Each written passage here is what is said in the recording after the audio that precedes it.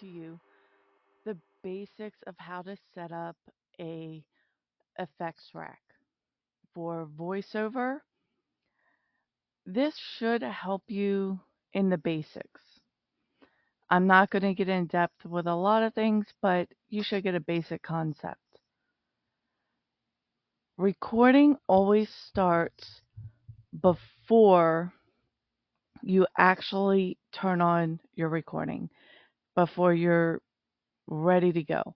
It starts with removing as much noise pollution as possible, turning off TVs, removing cell phones and other electronic devices from your booth, turning off any kind of LED based lights. LED lights do put off quite a bit of electrical signal that is picked up by microphones. So, turning as much off as possible and eliminating those fans, turning off the AC for a few minutes, all of that makes a huge difference and reduces how much you have to clean up.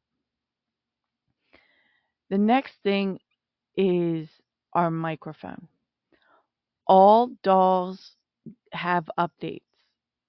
All operating systems have updates. It doesn't matter if you're working on a Mac, a Windows, or a Linux.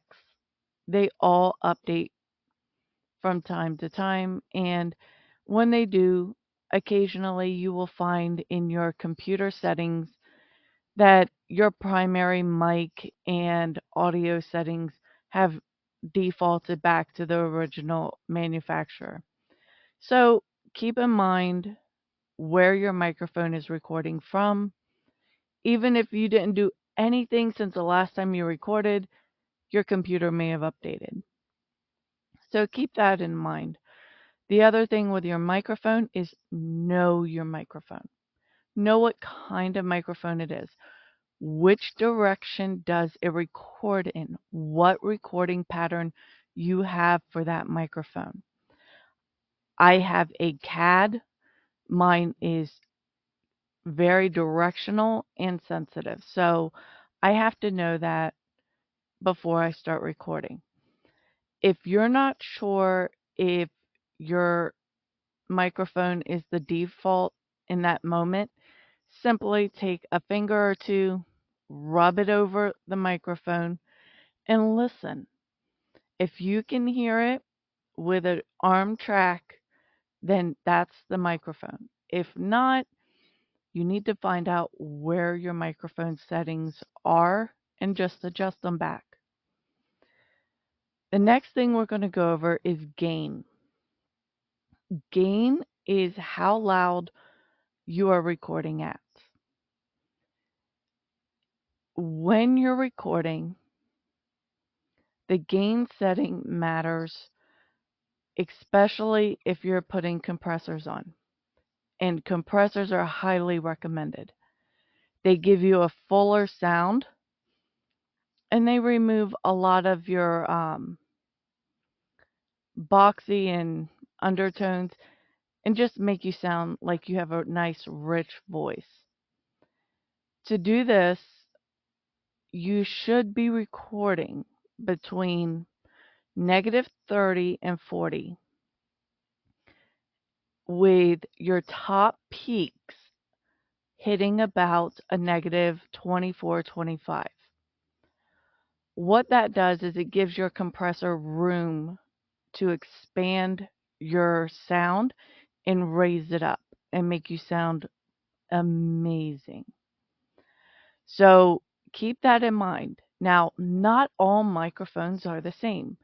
If your microphone has a built-in compressor, your gain setting should be about a -20, in the -25 to -10 range. You should be recording a little higher if you have a built-in compressor or if you are using a lot of hardware. There are certain interfaces that have built-in compressors. So Know your system before you start recording.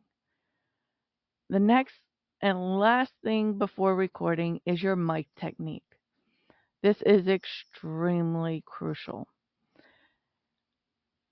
Most microphones want you to do that little hang 10 about 10 inches from your mic.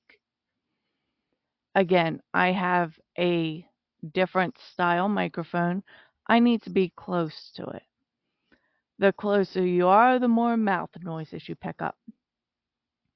But the closer you are to certain microphones, the worse you will sound. You should also never be recording directly into the microphone. You want to be cheek to cheek with your microphone.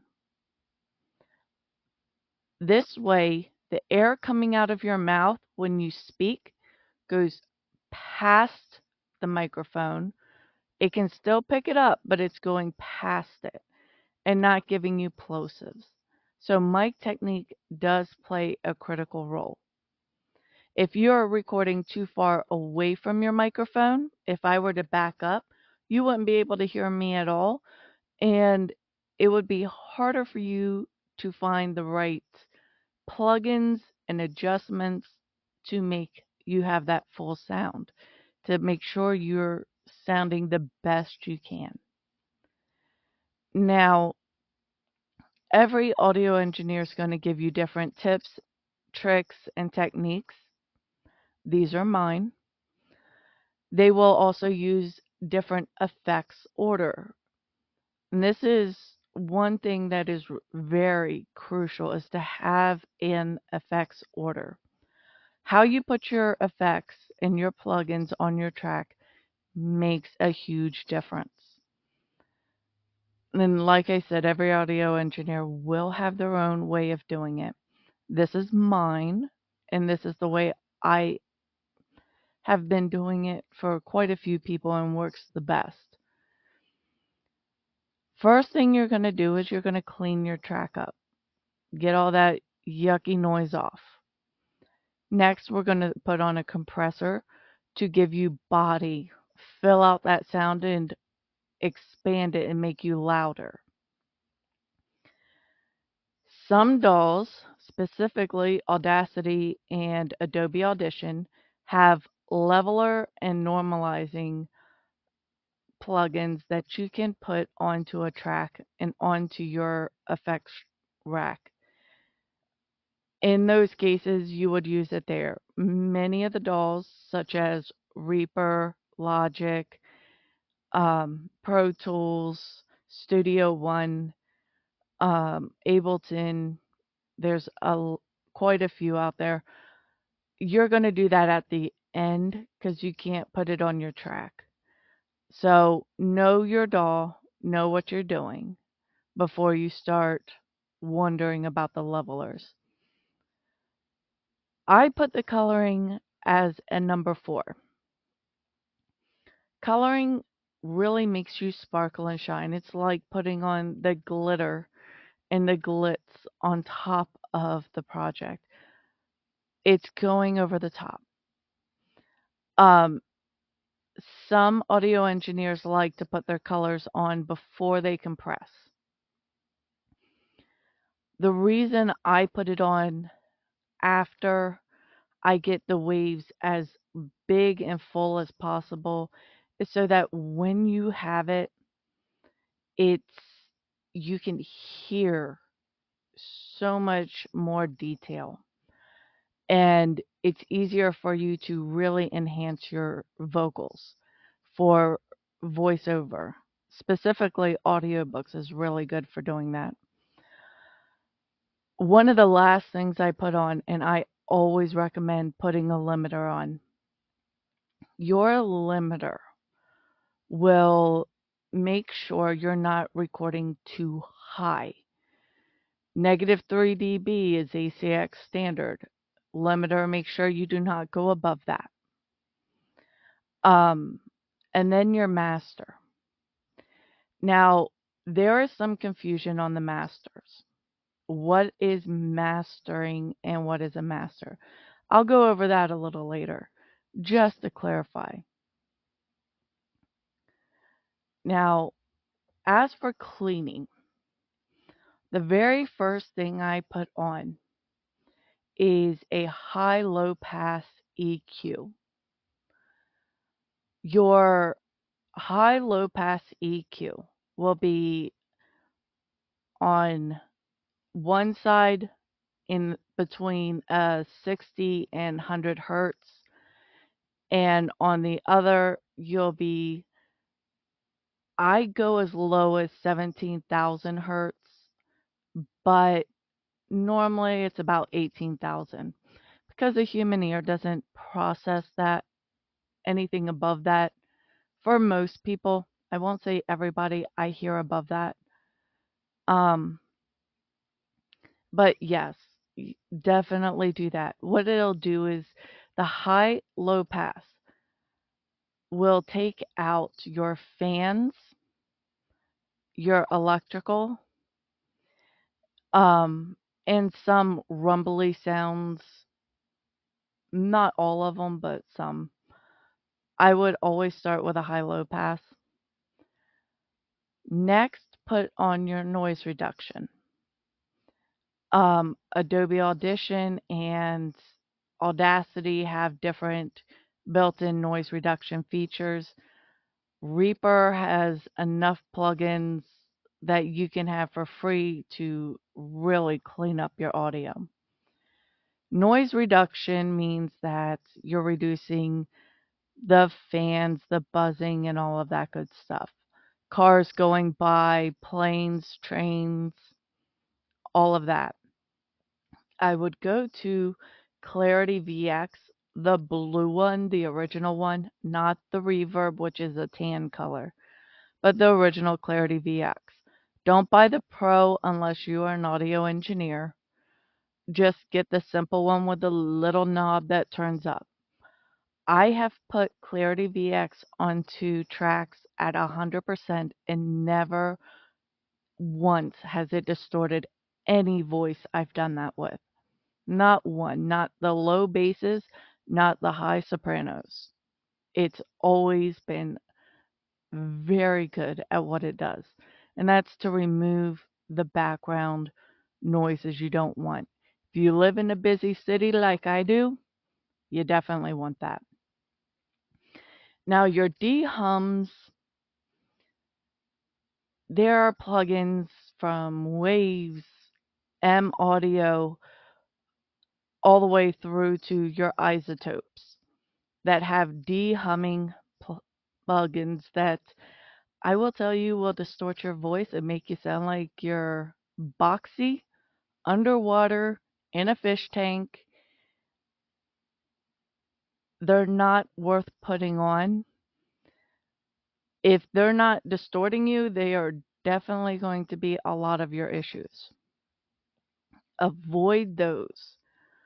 If you have fan noise or you have high frequency noise from electrical and you just can't get it out of your space, the high low pass is your best friend.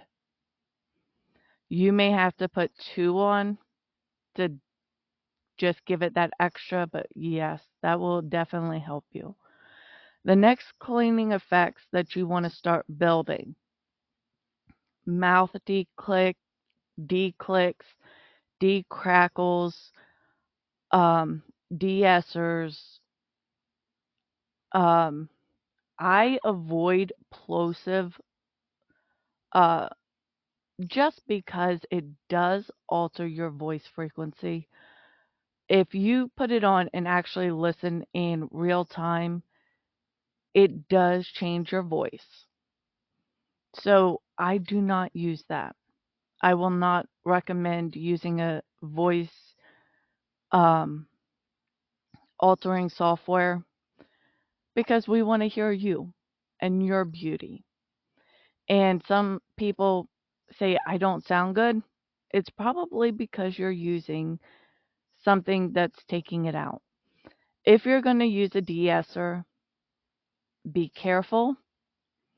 And if you have the opportunity, use an auto or an AI assisted um, de-esser. They do help. Most of the de-essing I do, I like doing with EQs. I learned how to use an EQ, so I recommend everybody does. Now, your de-reverb. I recommend taking care of this before you start recording. Hang up some clothing, some soft clothing.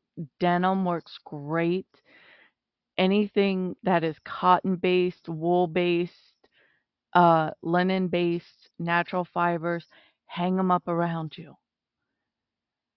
Make a little bit of space, hang them up. They give your room texture, and that will cut down the reverb. Um, there are a few cases that I have encountered where we've had to use a de-reverb. I don't recommend them, but they are your friend if you absolutely have to do it. Now for compression. Compression is in some ways terrifying, in other ways it's quite simple. So I'm going to break it down. If you have a glass and you marked where you put your water, you put it in the freezer. When you come back, that water level has dropped and your water is now solid and made into ice. So it's compacted, but at the same time, it weighs more. That's the same as compression. You're taking something that's airy and open and you're pushing it down to make it loud and dense. This is what makes you sound really full and really beefs you up. I'm going to give you some standard settings that will make your life so much easier. Your ratio. Most compressors, not all, but most, you want a 4-to-1 ratio. Adobe Audition in your single multiband, I believe it is a 8-to-1 ratio. I just looked at that this morning, so I believe it's 8-to-1. And that's perfectly fine. Use the ratio that's recommended for voiceover, and if you have to hand do it, it's most likely going to be 4-to-1. Your threshold. This is the scary part. Your threshold shows you how to bring down and compress. So that's what's pushing down the volume and making it dense. If you're using a compressor in your microphone, you want to go up in the 28 range. This is by ear. In Reaper, we actually have a compressor called Ria Comp. You can actually see what you're doing. It has a leveler. That is an amazing feature. If not, you want to listen and bring it down until you feel full. You sound really good and your voice has expanded out. Most condenser microphones, I am finding people are normally in the 30, 40-ish range. But those with compressors built in tend to be in the 20s and sometimes in the teens. It's just a little trial and error to find what works for you. The third thing you should be looking for on your compressor is auto makeup and auto release. Not all of them have these two, but if they do, you want to check those. Now in Ria Comp for Reaper, they have a weird knee. Make sure that's never checked because that will make your voice wobble and you really don't want that. The other things on your compressor: attack, release, knee size. and any other feature for that specific compressor are for music production, not voiceover. Leave them at the default settings and just move on. All you want your ratio, your threshold, and your auto makeup and release set. Once you do that, your sound is going to be vibrant. The next thing we tackle is for Adobe Audition and Audacity, go ahead and put your limiter and normalizing on. So go ahead and put those on your effects because you're going to need them at some point. In Reaper, we do this later. In a lot of the other ones, you will do it later. But if you have the ability to put those on, put them on now. Because the more stable you get your waveform, the easier it is going to be to start coloring. It's like adding nice dark lines so you know where to color. Now, to color, there's a lot in the coloring range. EQs are the most common. Exciters, sculptors, saturators, expanders. I'm going to tell you now, for standard voiceover, stop at EQs. Exciters, with a half a click, you can end up going sibilant very quickly. Sculptors will start messing with your waveform and you can start having too many wobbles in there so you sound like you're going and you don't want that. Same with sculptors and exciters. So, or expanders. So just be careful. If you don't know what it does, don't mess with it. The EQs, I'm going to have a video on EQing because, man, EQs are amazing and they are brilliant. Most EQs, especially the built-in ones to the dolls, will have a preset where you can go down and find one that works for either podcasting or voiceover. Set those up. Trust me, they're amazing. Set them up. Um, Reaper has 5 for voiceover, so you cannot have enough of these.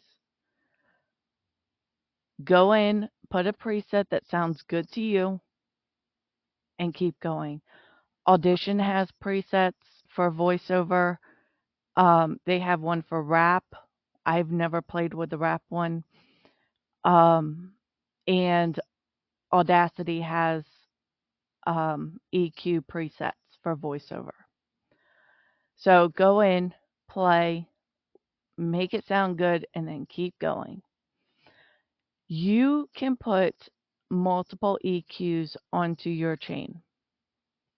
I recommended a high-low pass EQ at the beginning for cleaning, but now I'm saying to put a second one for making you sound beautiful.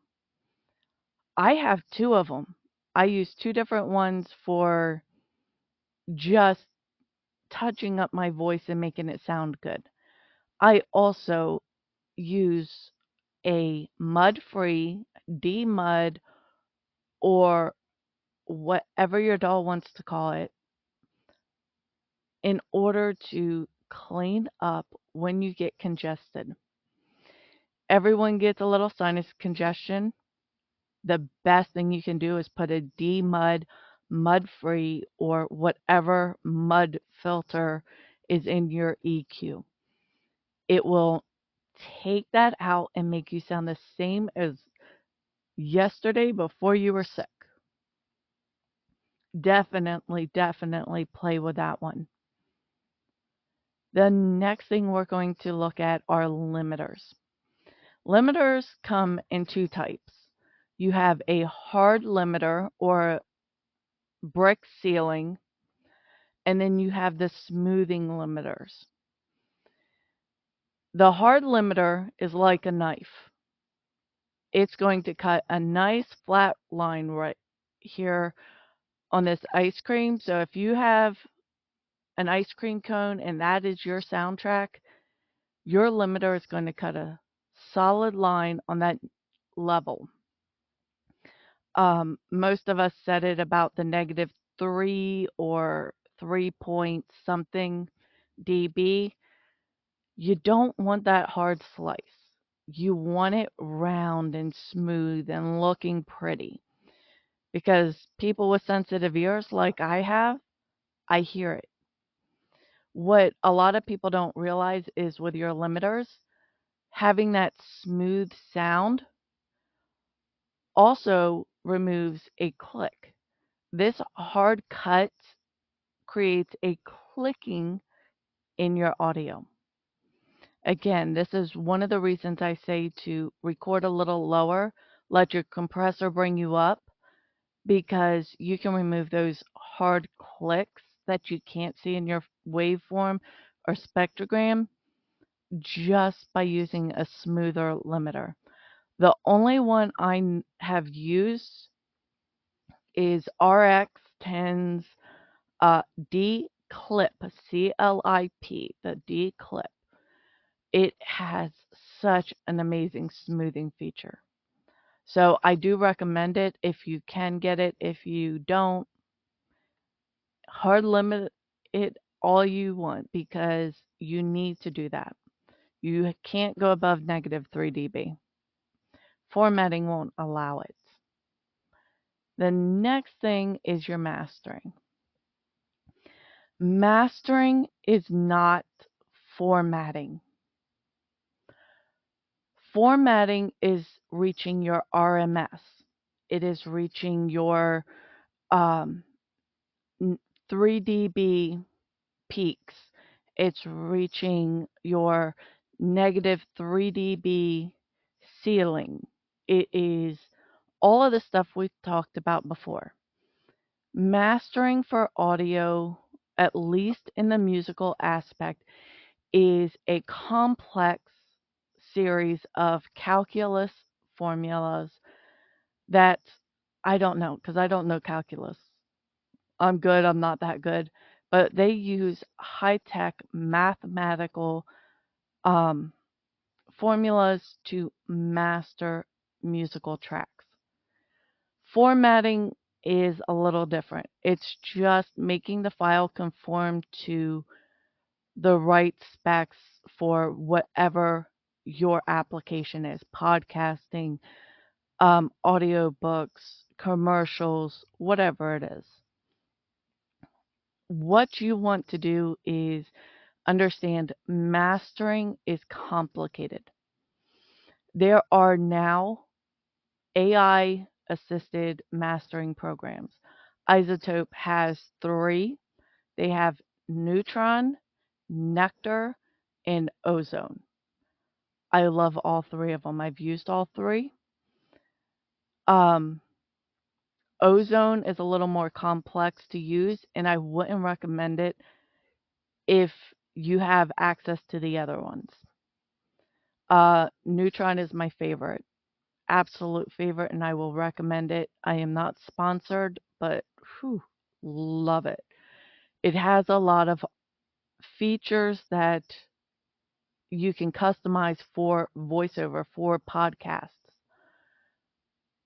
Now, when you're sitting here looking at mastering, it does a lot. It does the audio engineering, and audio engineers know mastering.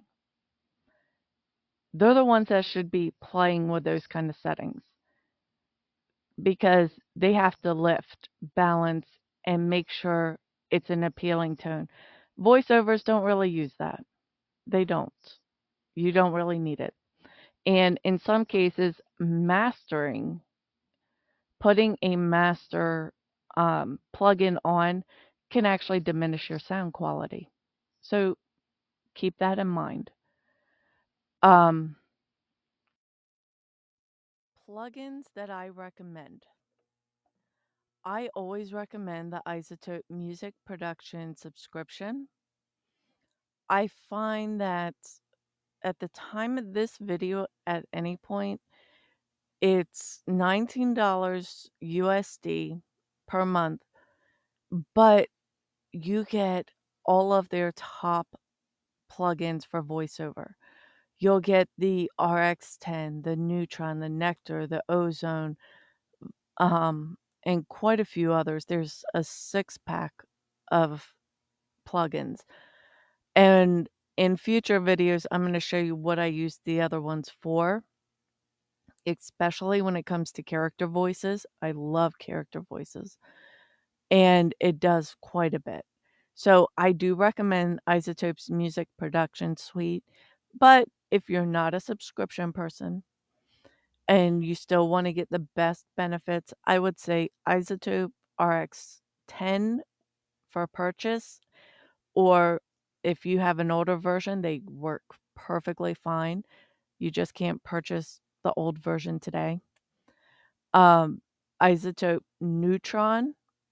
Out of the mastering programs, I would use Neutron.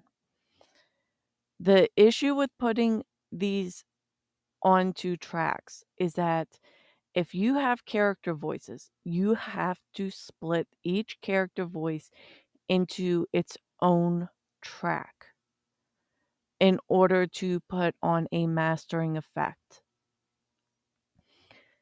If you don't, it will level out your voice and you will lose your high pitches and your low pitches for those characters. A lot of people have that issue. So I don't always recommend putting the masters on unless you're splitting character voices. Waves Clarity VX. If you only have a little budget, I always recommend getting Waves Clarity VX. That price fluctuates. Get on their mailing list, and when you can get it for the $30, $40 range, grab it up. It will get that little car that just zoomed by that you missed while you were recording. It will clear out Mr. Woofers that walked down the sidewalk and decided to yell at the mailman. I highly, highly recommend that. It will grab those airplanes and helicopters that go zooming by and you just don't hear it, but your microphone does. So Clarity VX, absolutely recommend that. And it was actually the very first plugin I purchased. So that's how much I've loved it. Ones to avoid. Before December of 2023, when Waves released Clarity VX, they industry standard for voiceover was Waves NS1 to remove a lot of hums, hisses, and low rumbles. You can get rid of that with the EQs and with a Waves Clarity. I would not recommend NS1. It distorts your voice. It changes your pitch, your tone, and really hurts your overall quality. The next ones I don't recommend are anything in the de-breathing. When you're recording, your breath records in the what's called a mid-frequency range. The de-breath removes multiple frequencies in that range, so it alters your voice. I don't recommend it. The next one I briefly went over is the de-humming plugins. Now, de-breath and de-hum are not specific to one manufacturer of plugins. They come in many names, many forms. Yes, Isotope has one, or Waves has multiple, but so does M Audio, Blue Cat, Reaper. There's quite a few in Reaper. So just watch what you're getting, because these things will distort your voice. And when you start distorting your voice, that's when you don't like it, when it doesn't sound like you and you feel, ugh. You want to avoid that? Avoid these type of plugins that alter your voice frequency. Okay? Those are my recommendations, and that is your basics to setting up an effects rack. And again, every audio engineer has their own formula for doing all of this. And if you don't have certain plugins like Isotope, you can do it with a lot of built-in to your DAW. Just know what your DAW is offering. There are many ways to do this, not specific to one plugin manufacturer or creator or software. So learn what you have, and I will go into depth with a lot of these in future videos. So for today, thank you for joining me and sticking to the end, and I will see you the next time. Have fun recording and play with your recordings, play with your audio. It's a lot of fun.